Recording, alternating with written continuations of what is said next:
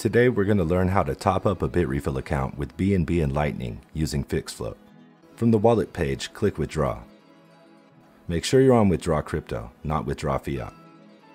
Change the currency to BNB. Now you need to choose the BNB chain. Don't confuse it with BSC. For the memo, you can type Fixedfloat.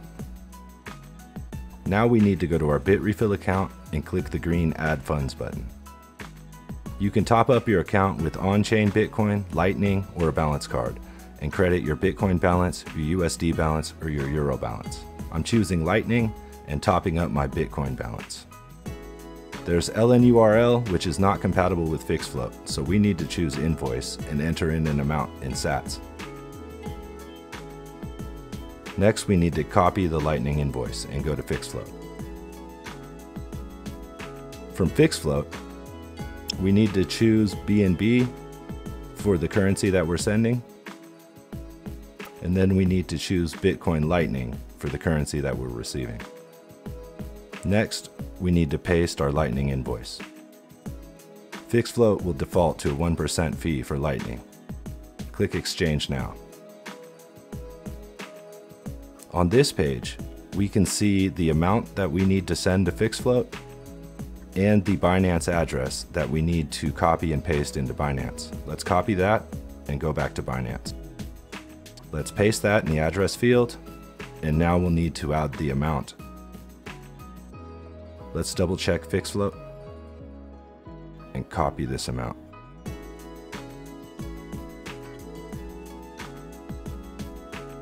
All right, we're gonna paste that into the amount field.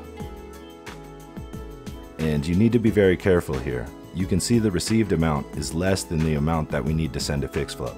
So we need to change the amount that we're withdrawing to compensate for Binance's withdrawal fees so that the correct amount arrives at Fixedfloat.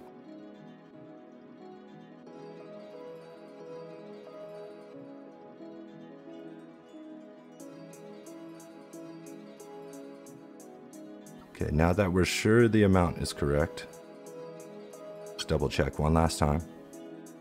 All right, everything looks good. Now we can click the withdraw button.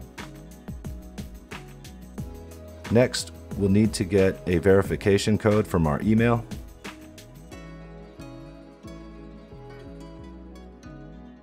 There's the code. We'll need to enter that into the verification code field.